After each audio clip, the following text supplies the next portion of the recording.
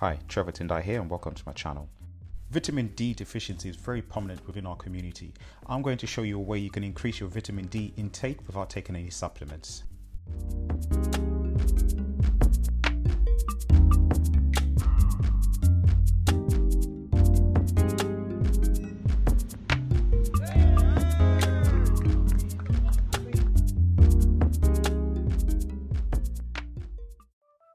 Join me today as I turn these 18 ingredients into a delicious battered mushroom stir fry with honey glaze and red quinoa. Mushrooms, the main ingredients in this dish, contain ergosterol, which through a process of biosynthesis using sunlight or UV light can be converted into vitamin D2. You can increase the amount of vitamin D2 that is converted by having the gills face the sunlight or the UV light, and you can also further, by slicing the mushrooms, you then increase the surface area that is exposed to sunlight or UV light. That's increasing the amount of ergosterol that is converted to vitamin D2. You can also leave the mushrooms in the sun or under UV light for a prolonged period of time, I'd say about 12 hours, which increases the amount of vitamin D2 that is also produced in this time frame.